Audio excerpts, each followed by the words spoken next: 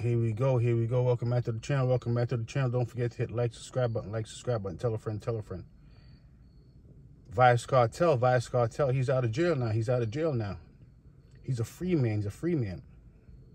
He's traveling around, going from islands to islands. As you can see, you know, when he was behind the bars, you know, he kept on bleaching his skin. He never stopped. He never stopped.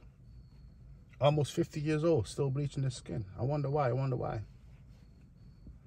But besides that, Vice Cartel is a free man now. But I'm wondering, whatever happened to the person who he's accused of murdering? Think about it. Think about it. Lizard. What happened to Lizard? Lizard was an up-and-coming DJ, and they said that Kartel and a few of his fellow hooligans did something bad to him. They haven't seen Lizard in over 10 years. So I wonder how this is going to play out. Is basically is a man walking free, in a sense.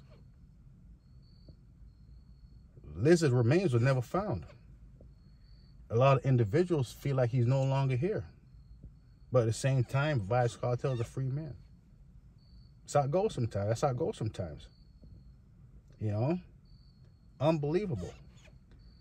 Watching some of Lizard's old interviews, watching some of Lizard's old, you know, interactions with people. I mean, he seems like an interesting individual, but he seemed like he loved to have fun. I don't know. So Lizard is gone. Vice Cartel is free.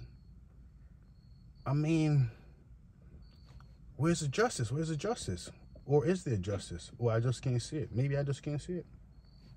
I need to start wearing my glasses more often. That's what they told me. Vice Cartel is out of jail, still bleaching. Lizard is gone, missing. Something to think about. I mean, let's see what the future holds for him. They said, don't do unto others that you don't want done unto yourself. I'm just talking. That's it. F Service TV. Tell a friend. I see them do it. 50 years old, still bleaching his skin. He might be one of the oldest bleachers in all of Jamaica. Think about it. Grown bleach man. Unbelievable. I see them do it.